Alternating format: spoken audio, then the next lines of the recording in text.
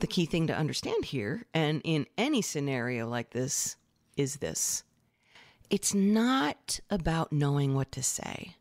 Knowing what to say is just a paced-up job. The response in this kind of situation actually goes deeper.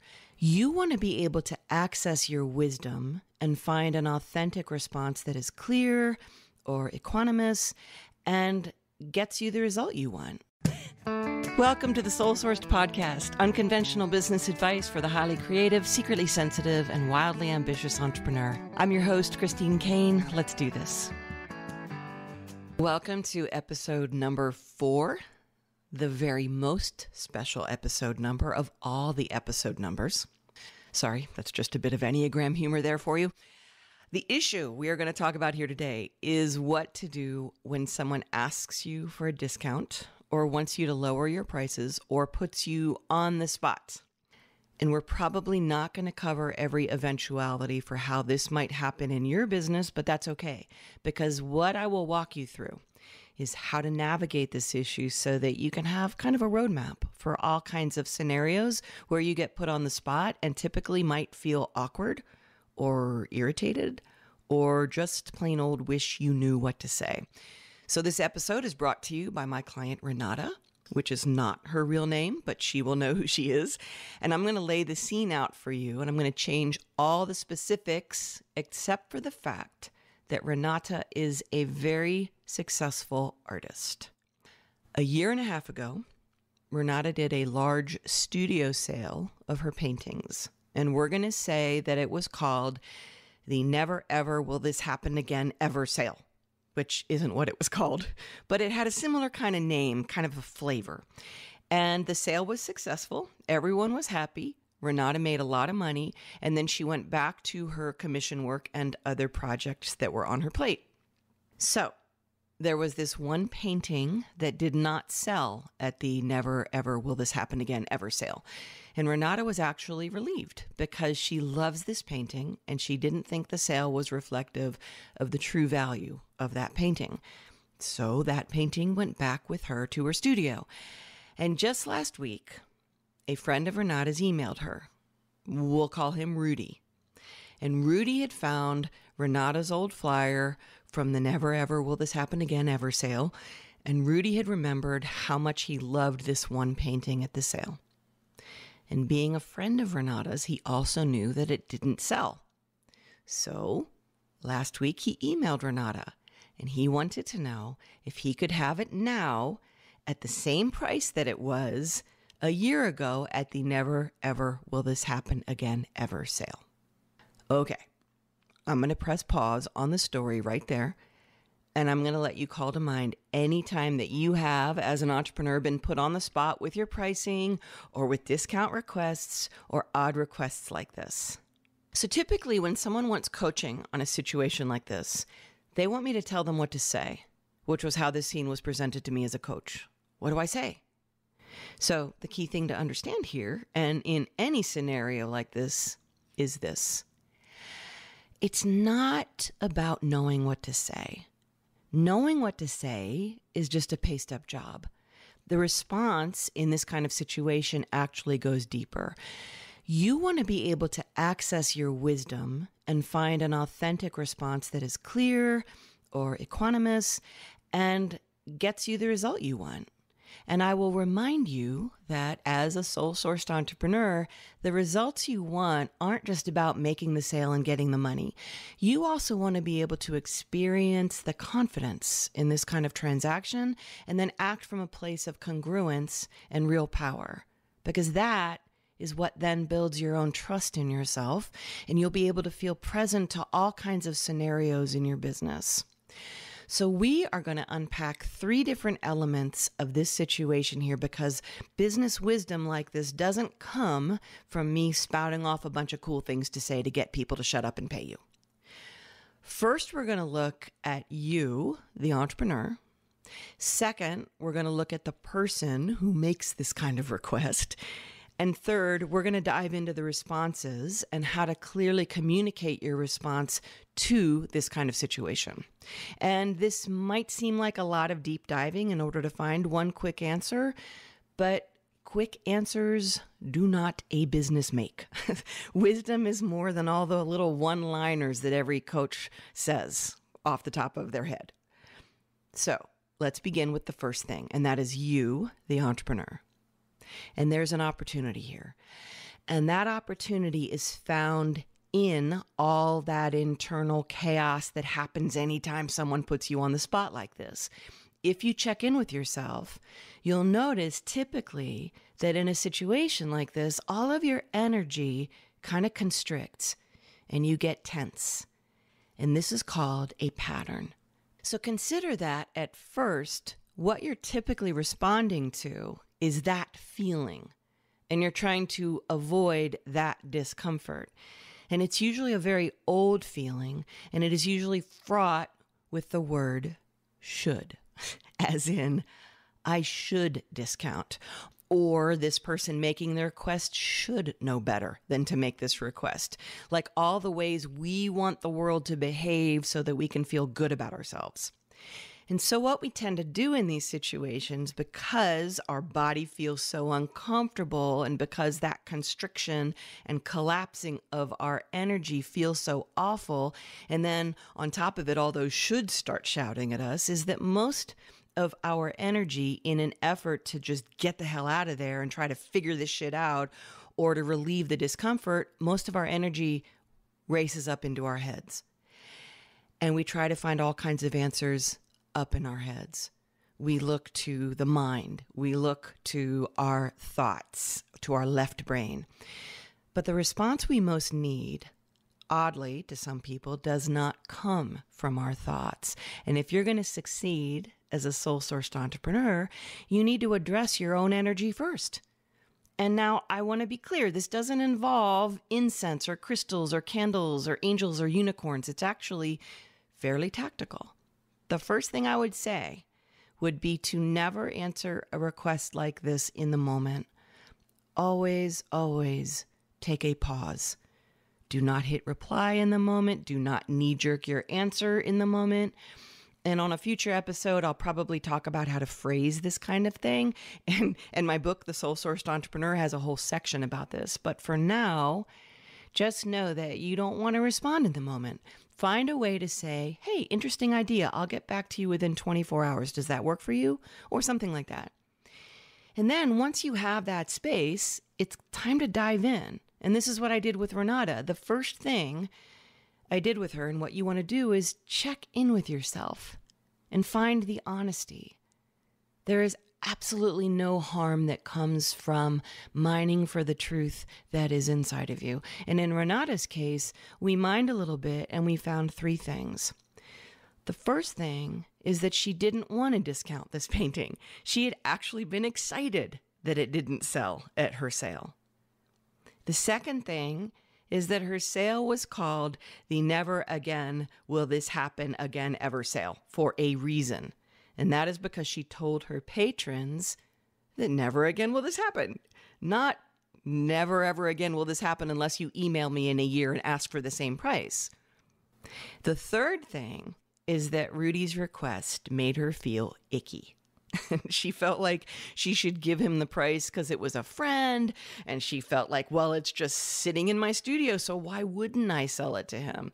But the truth was, she didn't want to put such a low price tag on this work that she loved so much. So there was this kind of a bit of a battle going on inside of Renata. And I know that this kind of thing isn't where your typical business coach is going to go. But this is what here at UpLevel we call the soul track of business. So when you have a business, you are moving that business forward on two tracks. The first one is what I call the strategy track.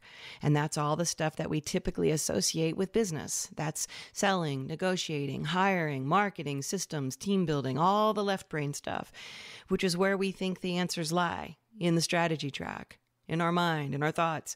But the second track is where we find all of the challenges and the obstacles that make us or break us. And it's what I call the soul track. And this is the soft stuff.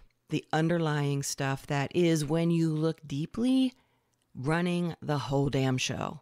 So if as a business coach, I don't get my clients to understand this part of themselves, then all I'm doing is telling them what to say. I'm giving them a bunch of tactics, which often leads to an unsustainable business because the entrepreneur isn't actually facing their own patterns, their own shit.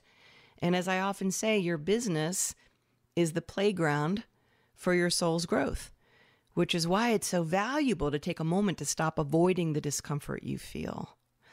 So, if you've made it with me this far in this episode, you might relate to Renata's internal workings.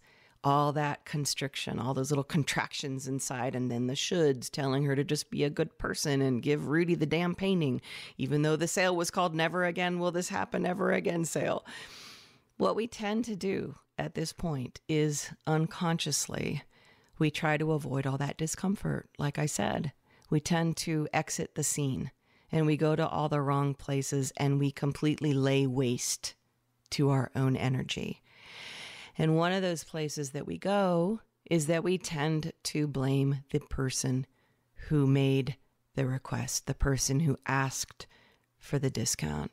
And mind you, this process can happen in a matter of minutes, but it doesn't matter because an energy drain is an energy drain. And soul-sourced entrepreneurs know that anything that drains your energy is a drain on your whole business, and that impacts your money as well.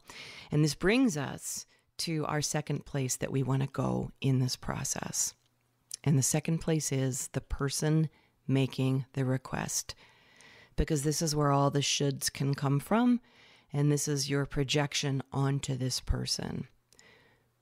So, this person, the one who makes weird requests, drives us batshit crazy.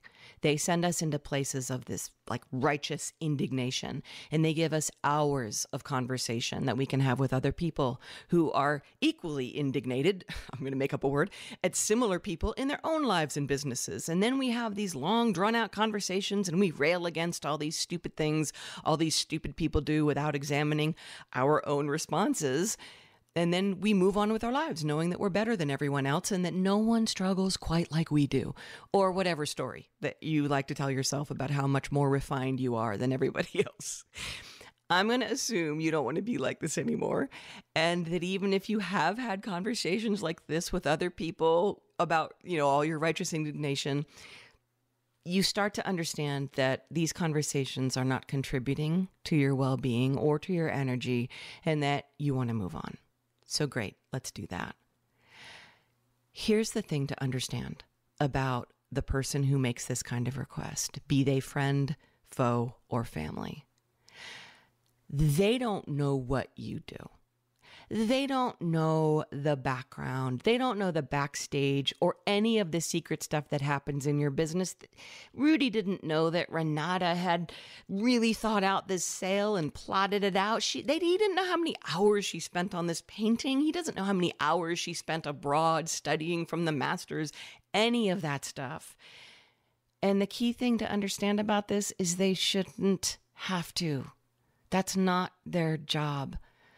When we go to have conversations with people like this, one of the biggest mistakes we make is that we sit around and we explain ourselves, or we want them to understand the way we do why their request is so completely out of bounds or whatever. And I'm going to give you a totally unrelated example, but it still applies. So when I was a musician, I would go on very long tours. And let's say it was, February, and I was going to the upper Midwest, because my agent used to love to send me to the upper Midwest in the winter. So I'd have a big tour. And let's say it started in Cincinnati, and then I went up to Chicago, and then up into Michigan, and then over to Wisconsin, and into Minnesota. And because my agent was my agent, I'd have to do some random show back near Chicago, and then I'd drive all the way over to North Dakota. Basically, I'm going every which way, right? You get the idea.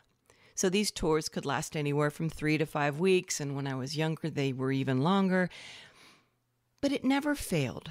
My mom would call me when I was on the road, and then she would find out that I was going somewhere like to St. Paul in 3 days. And she would get all kinds of ideas. And she would start telling me of, Aunt Dottie. Aunt Dottie lives in outside of St. Paul, just about 35 minutes. Or she'd think of some former elementary school principal that I had who lived there as well. And then my mom would find the museum exhibits, and the Picasso exhibit was there in Minneapolis. And she would have this list of things for me to do, because my mom, she keeps in touch with everyone, and she loves museums and tourism and going to places, and she would describe all these things that I should do. And because mother-daughter relationships are complicated, I would want to scream. Because here's the thing. If you've ever been on the road, you know that your life looks like this. You drive. You maybe do a radio interview at an NPR station somewhere. You then have a sound check time, and most of the time you don't get to check into your hotel first. You go do your sound check, you stuff food in your face as fast as you can, and then you get all ready in the dressing room, you put on your makeup, you perform, you're up late, you're signing CDs. Sometimes you have to drive a little bit after the show so you can get closer to your next performance. You check into your hotel, you sleep as much as you can, maybe you do a little business in your room before you check out, and then you're off to the next date. And my mom has me driving all over St. Paul for tea and crumpets and the Picasso exhibit. So here's the thing to understand, though. No one knows whatever the version of your backstage of your business is. And that includes the people who ask you to discount. And it includes my mom wanting very badly for me to have a good time or to be a good daughter or whatever it is. People are just being the way they are, and they're spouting off what occurs to them in the moment. Our righteous indignation implies that every one of us knows the workings behind every single one of our jobs, our businesses, and our lives. And if you own a business, then the faster you understand that they don't, the better it'll be for you and everyone you lead or manage or communicate with. And that includes clients and prospects and vendors and family and friends or whatever. So, being a sole-sourced entrepreneur means you recognize that your indignation is an opportunity to go deeper and get clearer and be a leader. So in the situation with my mom, I could simply say, "Oh, those are sweet suggestions. I love Aunt Dottie. She's fabulous. I'm going to give her a call, but I can't fit that into my schedule." In Renata's case, Rudy doesn't know he's stepping over a boundary. Rudy's just doing what Rudy does. He's asking for the painting, and he's realizing and regretting he should have gotten it when he first saw it and loved it. The reason it's so important to understand this is because it impacts how you are able to step up and communicate with Rudy or anyone who asks for discounts or steps over a line or whatever. They have no idea they're crossing a boundary that you have never communicated. And this brings us to the third place we want to go here, and that is what to say in this situation. And I'm going to start by saying that one of the hardest things about running your business, hands down, is that you, the solo entrepreneur, you don't have any kind of built-in excuses. And we all love having built-in excuses like, I can't, I'm sick, or, oh, it's company policy, or the dog ate my homework, or whatever it might be. Most of us have a lifetime behind us with no kind of training or encouragement on how to be clear, or how to set a boundary, or how to honor your clarity, or communicate your clarity. Instead, we have been taught to make shit up, to lie, or blame some outside force wherever possible. So a built-in excuse just makes everything easier, like if you had someone to blame, like your boss or Wanda over in HR or some nebulous policies and procedures manual. But you're not a big company. You're just you sitting at your desk looking at an email, and you can't say, sorry, my hands are tied here, because you would be the one tying them. So the first thing we talked about was your insides, your energy, your truth. And in Renata's case, the plain, raw truth was she didn't want to sell this painting for such a low price. Bottom line. But most of us have been conditioned to think this kind of clarity is unacceptable, that people who are clear are bitches or assholes. It's worse for women because in all the dysfunctional environments we've all been in, like public high school comes to mind, We all learned survival techniques, and one of those techniques is a complete and utter lack of clarity in order to fit in and never, ever be called a bitch.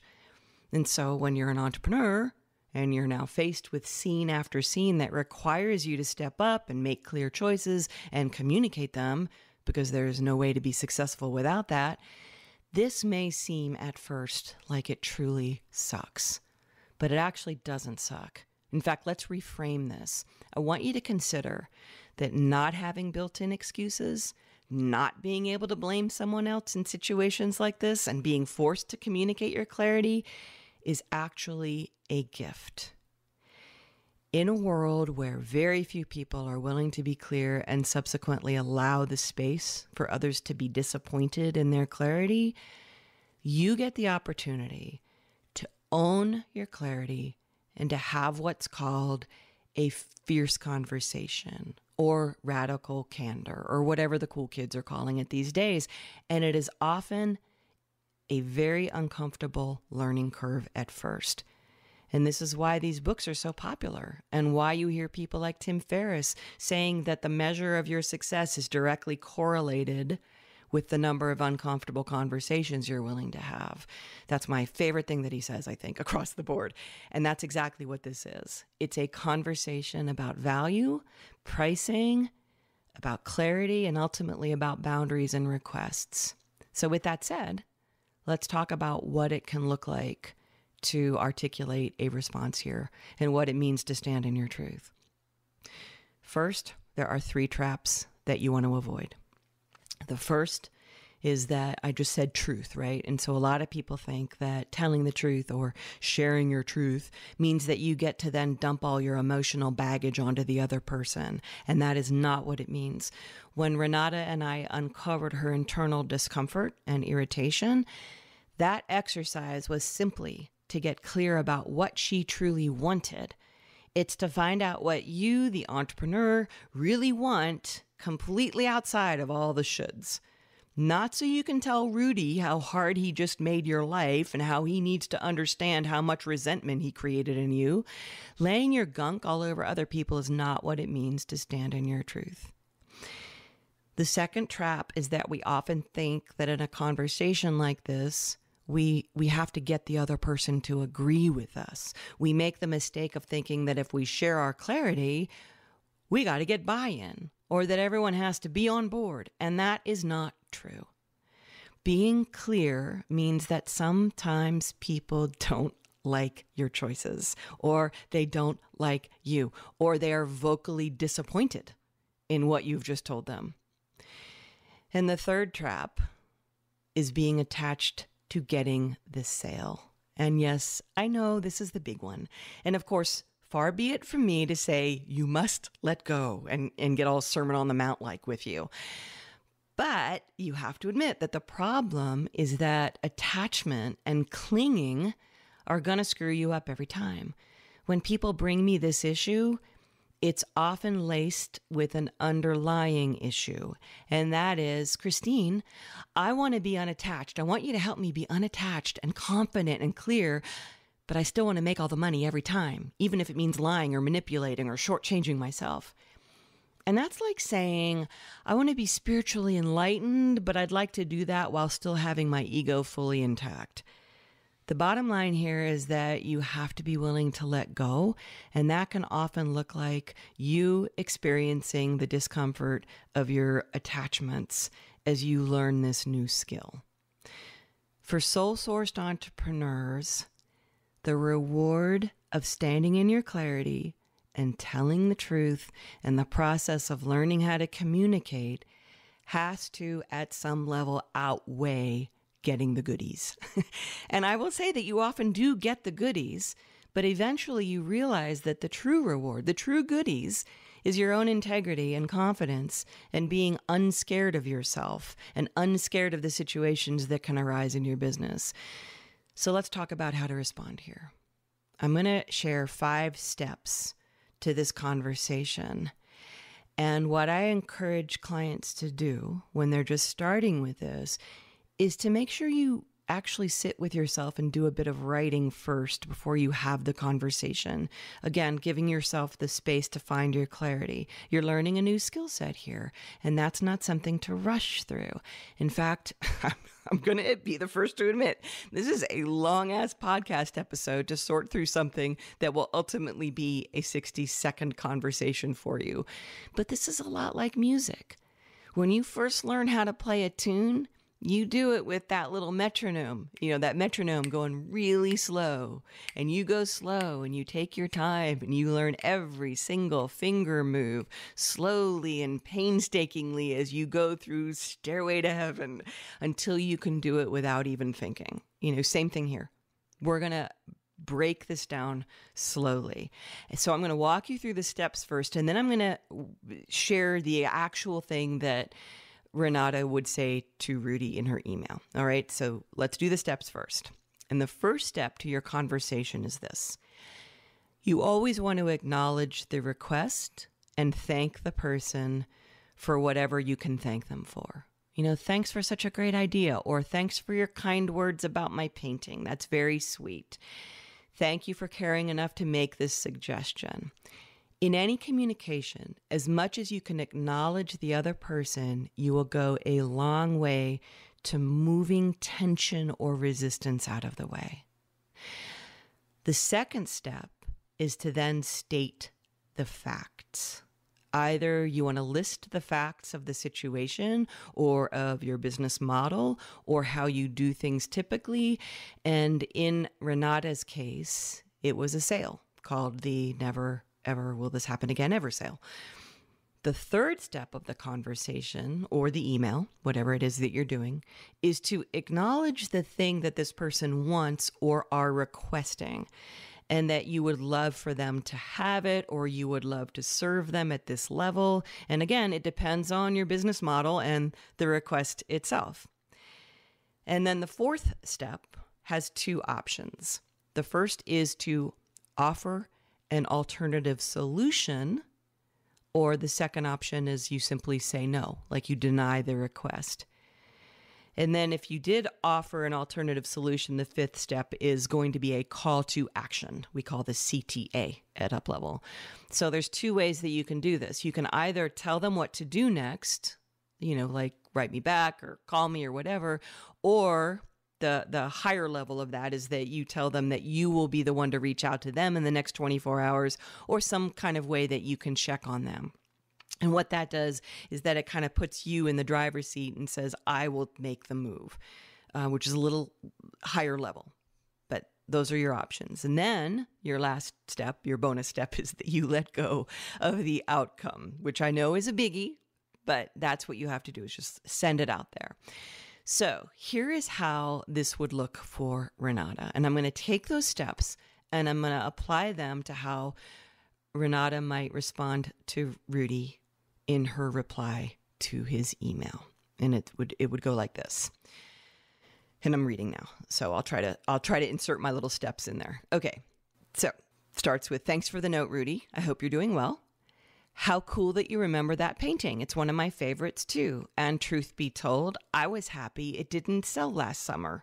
You could put a little sideways smiley face, but all of that is step one. That's acknowledging. Now we move to step two. So here's the thing.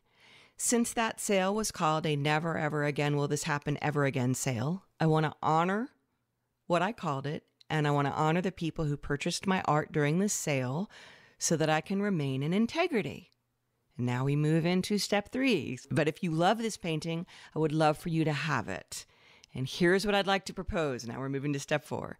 How about I give you my friends and family pricing, and we'll take 20% off the retail price, which would take that to, and then you list the price, like the offer. This is the counter offer. And now we move into the call to action. If that works for you, I can personally deliver it to your house this Friday, and maybe we can meet for tea beforehand and catch up? ? Let me know. And thanks for writing. It's great to hear from you. And then that's it. And like I said, I highly recommend that you spend some time writing this out, like almost like turning the metronome on. Walk through this, even if this is a face-to-face conversation. Get yourself clear, get yourself ready. Just taking the time to do that will really remove you from that knee-jerky reactive place that it is so easy to find yourself in. And the cool thing is this becomes a very fast process that you start to do naturally, not just in sale conversations, but you start to step up in every conversation.